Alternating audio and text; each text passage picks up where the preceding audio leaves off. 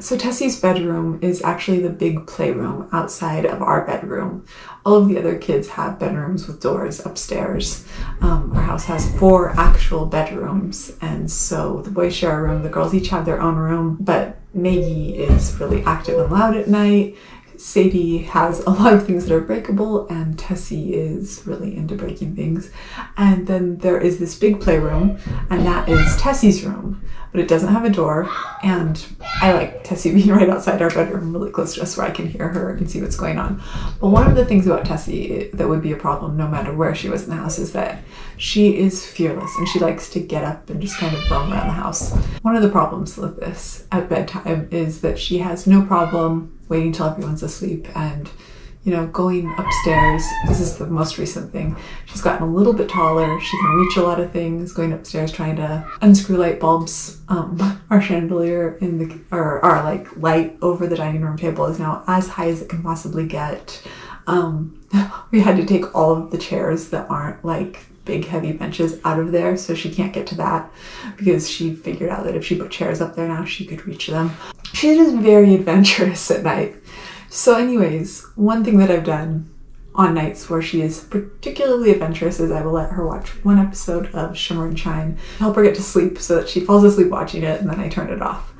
And because she will not go to sleep with me or Paul there. If Paul or I go and lay down there or sit by her, she just gets so excited that she won't go to sleep. And Maggie was the same way when Maggie was little. I used to try to sit by Maggie, and I would sit with her for hours, an hour and a half, 2 hours every single night, and I did it for like a year, and she would just sit there and stim, rubbing on the back of my hand or rubbing like right here on my hand. And one day I got up and went to the bathroom, and she cried for like a minute and was asleep. And that was when I realized that like it was actually like holding my hand that was keeping her awake. And I realized it much faster with Tessie, that if I was there, Tessie would just be so giggly and overstimulated that she could not sleep with me in the room with her once she hit like toddler age. So what you're going to see in this video is Tessie and Kittyfish. And the thing to understand about Kittyfish, Kittyfish is not the most friendly cat when it comes to kids. We got him when we had this mouse invasion when we lived in the city. And there was this really cold winter, and we lived in a rental, and it had a window in the basement that had been replaced with insulation. And I hadn't really noticed that. It had like a board over it and then insulation over the board. When we had this very cold winter where we lost power for 8 days, mice just sort of invaded our house. And we went from having no mouse problems during the first like 2 years we'd lived there to suddenly we had mice, many, many mice. And nothing was working. Paul had wanted a cat, and I didn't want pets. I didn't want pets because I didn't want to be responsible for another thing, because at that point we had a 1-year-old, a 3-year-old, and a 5-year-old. Maggie was like just about to be diagnosed, but I think that was kind of the most chaotic our lives had ever been. Paul was still in law school, and I just did not want to be responsible for like another thing. So he finally convinced me to get a cat, and Kittyfish really was at this point. I'm sure he would be if we had mice, but we don't. An amazing mouser. And he came and saved the day. We got him at a shelter, but he's not super friendly. He was already a full-grown cat when we got him. And he's super friendly and cuddly with me, but he definitely knows like kids are loud. And we have a laundry room that has a cat door, and when the kids are awake, he spends his time in there. He sleeps by Tessie at night. When Tessie was little, Tessie didn't really act like she saw Kittyfish until she was like 3.5 years old.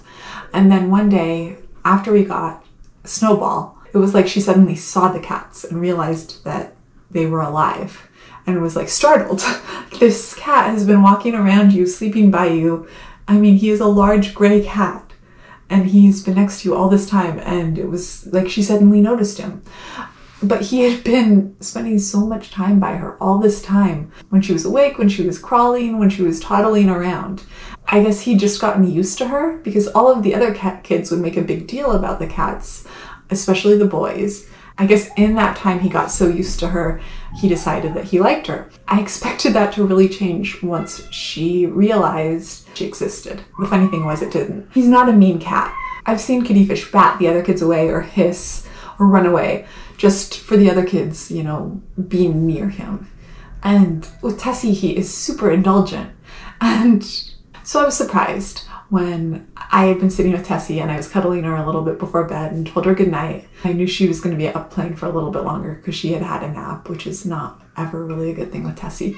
She is at the point where if she has any sort of nap, she's going to be up way later than she should be, and you can't make Tessie go to sleep. I put her episode of Shimmer and Shine on, and I went to go into my room to fold some laundry, hoping that she would go to sleep soon. And just as I went to close the door, I saw her walk around across the room and go straight for Kittyfish and pick him up. And I turned right around because she knows. I mean, she doesn't know, but Tessie understands a lot. I mean, I can tell by when we're having conversations, Tessie's expressions, the things that Tessie does, the way she reacts to what we say. Tessie understands a whole lot. I'm all about presuming competence, but I don't even have to presume that much because you can tell by her facial expressions that she understands a great deal. And so I turned around and I'm always talking to her about being gentle with the animals, being gentle with the cats, gentle, gentle, gentle, gentle. And so I turned around and was like, put the cat down, no, down, down, down, put the cat down as I turned back around in the doorway. And instead she books it across the room holding him under her arms. And well, you'll see, she did put him down. And the thing is, I know the other kids pet him and he is hissing and batting them away and scratching. He's never really scratched anyone badly, but you know, he's not gentle.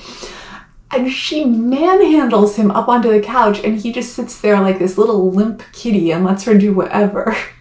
So you'll see the video.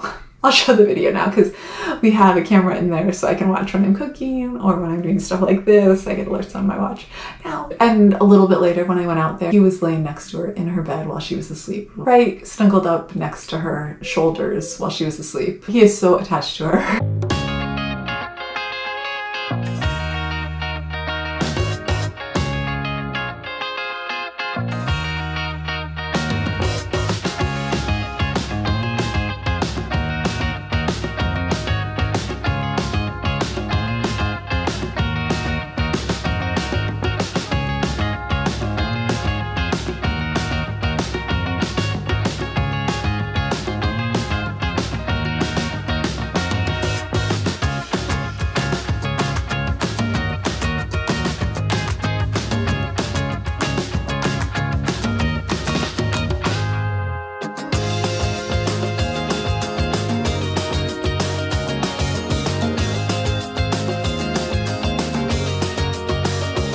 Anyways, that is it for today. If you like this video, we'd love it if you'd give it a thumbs up. And if you're interested in all things autism, we'd love it if you'd hit subscribe, and I'll see you tomorrow.